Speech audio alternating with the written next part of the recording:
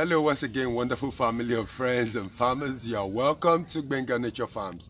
Today we are going to continue with the series, The Benefits of Ginger Part 2. Gingerol is the bioactive compound that is found in raw ginger, as I have in my hands here. And this helps to boost immunity with its antimicrobial and antifungal properties. Ginger also contains antioxidants and anti-inflammatory properties. The combination of these properties has many benefits for the human body.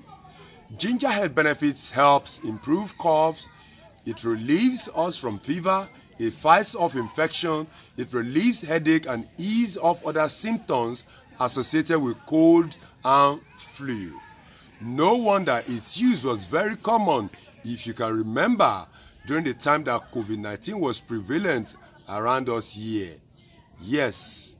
Number 2, it alleviates PMS. What is PMS, you might ask? PMS is premenstrual syndrome, which includes mood swing, food cravings, fatigue, irritability, and even depression for some. If you see around us today, you find that ginger benefits cannot be overemphasized.